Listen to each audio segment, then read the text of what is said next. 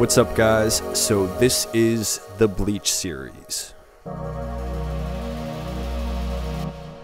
Now I put together a second time-lapse video of myself working.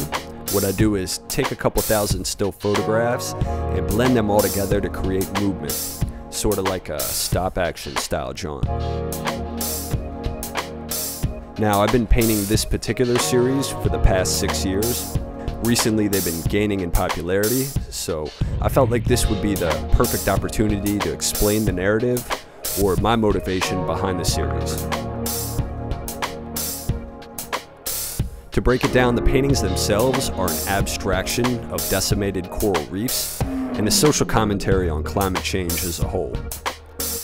So what happens is, when the coral reefs get stressed out, mainly from changes in the warming of the water conditions, they expel this symbiotic algae that lives in their tissue, causing them to turn white or to bleach out. Now, it doesn't always kill them, but it does put them at high risk of dying off. So, in this series, I abstract different coral from all around the world, giving each piece a unique fingerprint from their region, and also shedding some light on the impact our actions can have on the environment, and hopefully painting a dope piece of art in the process. So, I hope you dig it.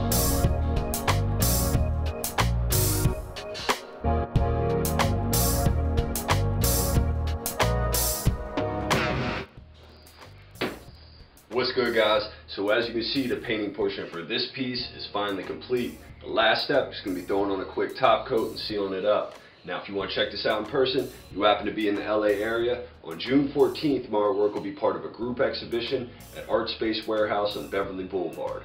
All the details, dates, and times you can check out on my website at StephenMichaelO'Connor.com. So go hit that up, click some links, show some love. I definitely appreciate you checking out this video, and I'm going to catch you next time. Peace.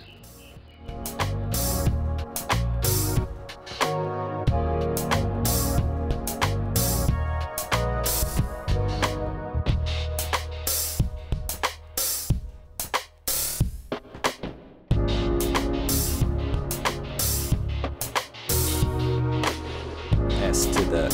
You know?